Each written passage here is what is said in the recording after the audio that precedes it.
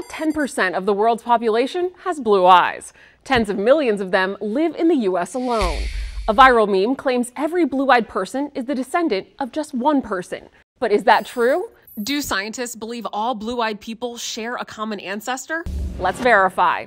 Our sources are the American Academy of Ophthalmology, 2 studies on genetic differences in eye color, and Mark Shriver, an anthropology professor at Penn State University. According to the American Academy of Ophthalmology, all people had brown eyes until about 6,000 years ago. A 2008 study determined that out of a group of more than 150 blue-eyed people from Denmark, Turkey, and Jordan, all subjects had the exact same genetic mutation, a mutation that caused them to have blue eyes. Anthropologist Mark Shriver says, "It is clear from the genetic analysis that this mutation happened on one chromosome, and that would have been in one person." A different 2008 study published in the American Journal of Human Genetics also concluded that this mutation is the ultimate cause of blue eye color.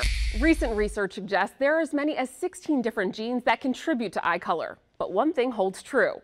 All people with blue eyes have the same mutation in the same gene, and that mutation can be traced back to one person. So we can verify, yes, scientists believe all blue-eyed people share a common ancestor. Who that person is still a mystery. With your Verify, I'm Ariande Till.